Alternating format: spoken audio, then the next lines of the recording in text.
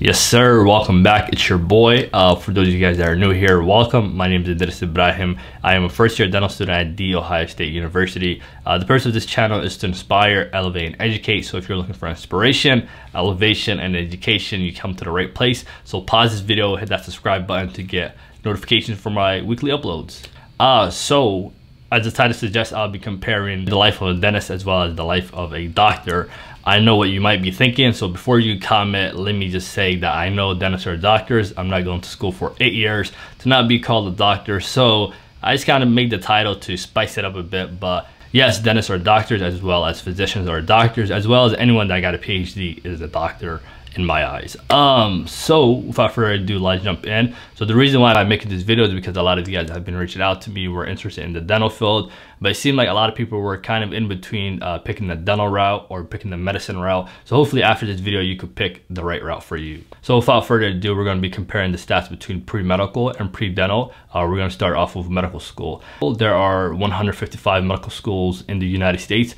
These are only MD schools. There are also 33 DO schools. The difference between MD and DO is really not that different. At the end of the day, they both become physicians. The only difference is the schooling ideology behind the two, where DO stands for Doctor of Osteopathic Medicine, where they look at the body holistically, versus MD, medical doctor, where they look at the problem and how to solve it. For DO, it's only recognized in the United States, so if you go to a different country, more than likely they will not accept that degree in comparison to MD, where they accept it worldwide.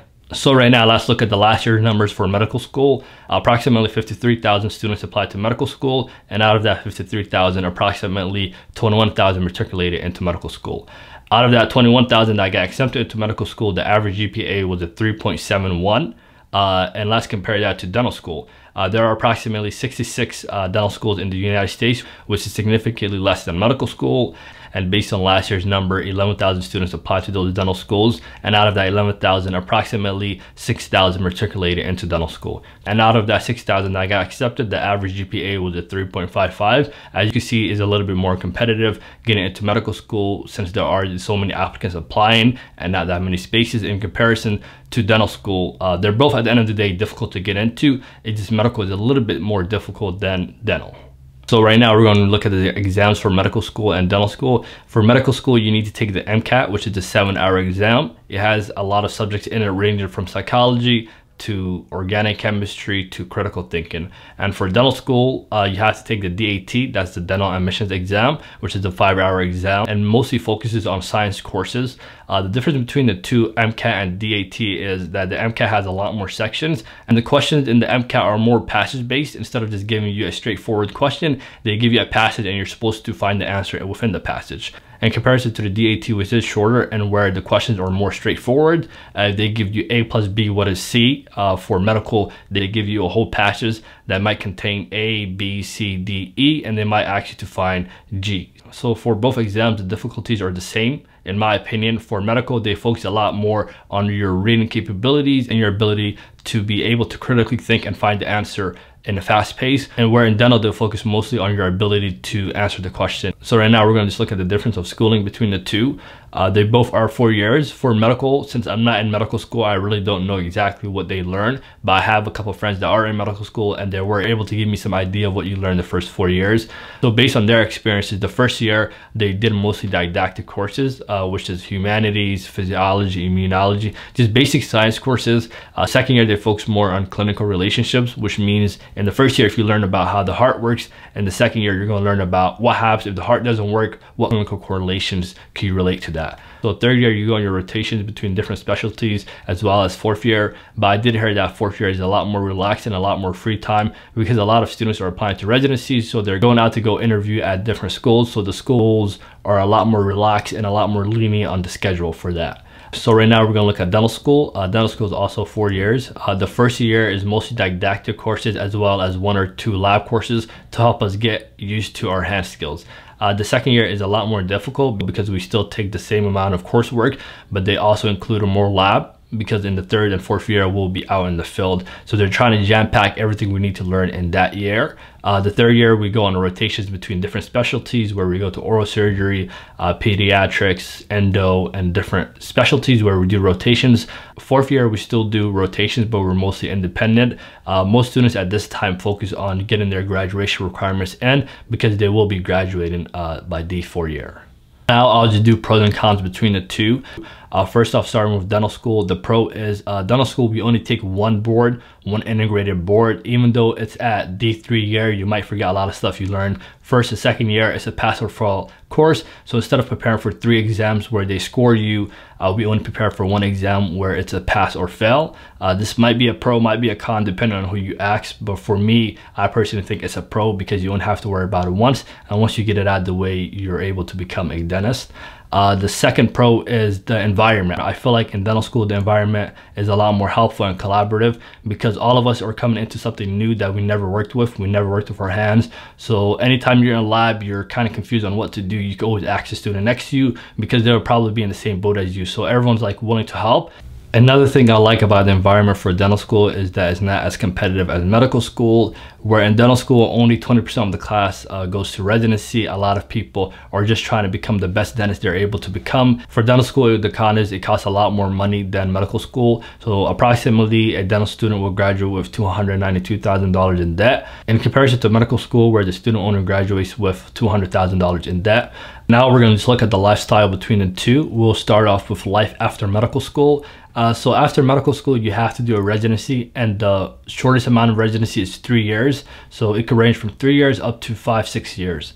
So that's one downside about life after medical school. You still have to go through training. Even though you get paid during this training, you only get paid a lot less than a regular doctor would. And especially if you're graduating with that much debt, it is a lot harder to live off of it. After their residency, they start to make a starting salary of $250,000. This number might be a little bit off. It depends if you work in the hospital, if you own your own practice, if you work in a Medicaid practice or private practice. So this number could range, but the average was $250,000. And the lifestyle after residency is a lot more relaxed, but I did hear that residency is extremely long and extremely underpaid. After residency, the average work hours for a physician is 60. As you can see, that's a lot more than the typical work week, which is 40 hours. Now we're going to compare that to life after dental school. So after dental school, only 20% of students is specialized, and they can specialize in a variety of fields. The other 80% of the students just go on to become regular dentists. The average salary for a general dentist is $150,000. Like I said, this number could be skewed. It depends if you work for a corporation, if you own your own practice, if you work in a Medicaid or private practice. It could really vary, but the average was $150,000. Average work week is approximately 36 hours for a dentist. That's a little bit less than the national average, which is 40. So you kind of pick if you want to work more hours, you want to make more money, or you work less hours and you make less money. So right now I'll just look at the pros and cons between the two. The first one being medical.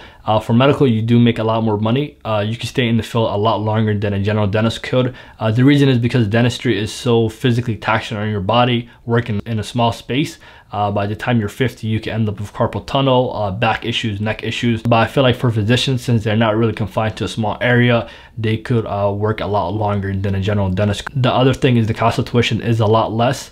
And also, if you want to open your own practice, the cost of opening your own practice is also significantly less than opening a dental practice. The cons of medicine, in my opinion, are you work longer hours. It also takes a longer amount of time. But at the end of the day, if it's something you love, time really doesn't mean anything. Right now, we're going to just look at dentistry. The pros in dentistry, in my opinion, is flexibility. Most dentists I know only work 3 to 4 days, which is a lot less than the typical American. Number 2 is that it's not that long to become a dentist. It's only 4 years after undergrad.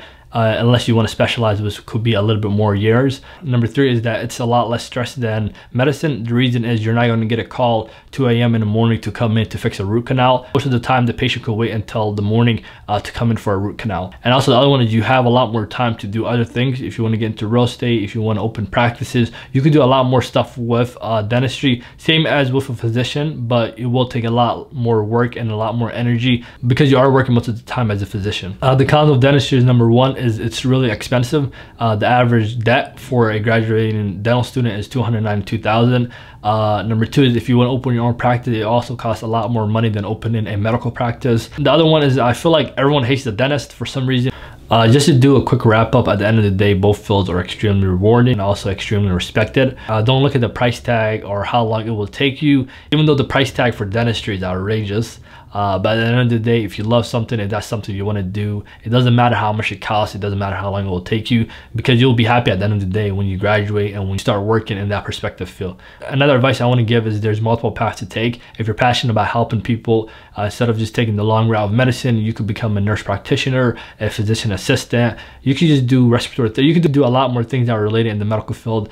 Same as dentistry. If you love dentistry and dealing with patients, you could become a dental hygienist, a dental assistant, a dental therapist. So don't just limit yourself to, like, in order for me to deal with patients, I have to go to medical school, I have to go to dental school. There's so many routes you could take to deal with patients that are a lot cheaper and take a lot less time. But yeah, that's the end of the video. If you guys have any questions about the dental field, please leave a comment or feel free to reach out to me. I will try to give you as much information as possible. Also, if you have any questions about medicine or medical school, you can always reach out to me. I have a couple homies in medical school that I can reach out to and they can kind of connect from there. But at the end of the day, I hope you guys love this video. I hope you guys stay safe and you guys pick the right major. I try to keep it as unbiased as possible, even though we know which field is better. Wink. But yeah, other than that, I hope you guys stay safe, blessed, take care.